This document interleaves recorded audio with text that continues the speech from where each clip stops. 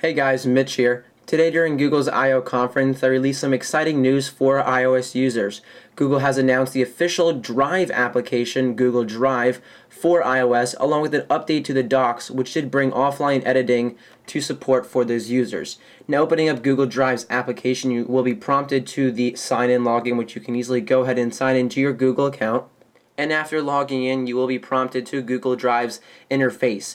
Now, if you're unfamiliar with Google Drive is, basically it's a cloud-based storage that allows you to upload your files and folders for your friends, family, or yourself to view. This may be similar to Dropbox if you are familiar with that, but it's made by Google, a separate company.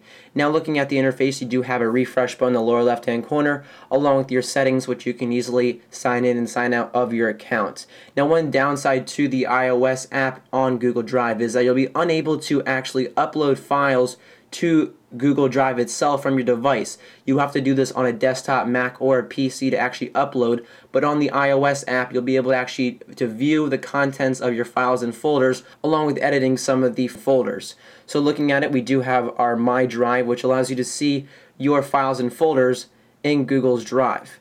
We do have the Pictures folder here, and clicking the arrow on the right hand side will give you some details along with its modification date if you want to have it available offline, private, or the people that are the owners of this folder.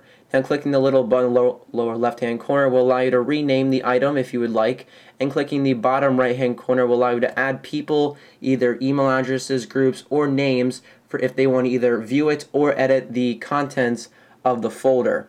Now, if you would like to actually view the contents of your folder here, you can easily go ahead and select one of these images here, and you will see we now have the iOS 6 pictures, including the actual logo. We have the Facebook app here, along with the Maps application here.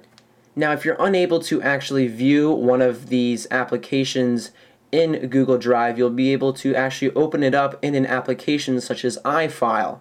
Now, this is great if you have an unsupported archive type, such as like a zip folder or something like that, and you want to unarchive it in iFile, then you'll be able actually to open it up. We can use the image viewer in iFile to actually see the image, or if you are opening up a video, you can use the video viewer and you'll be able to see the video and the contents of that folder or file. In addition to that, we also have some different sections in Google Drive that allow you to see the files that other people have shared with you. You can see our starred, which allows you to see easier files and folders of files that are more important to you than you can star.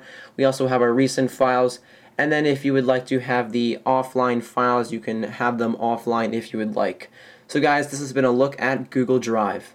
If interested, you can head over to the App Store and pick up Google Drive for free. If you guys do like these videos, don't forget to give a like up, leave any comments below, and don't forget to subscribe to stay updated. Thanks guys.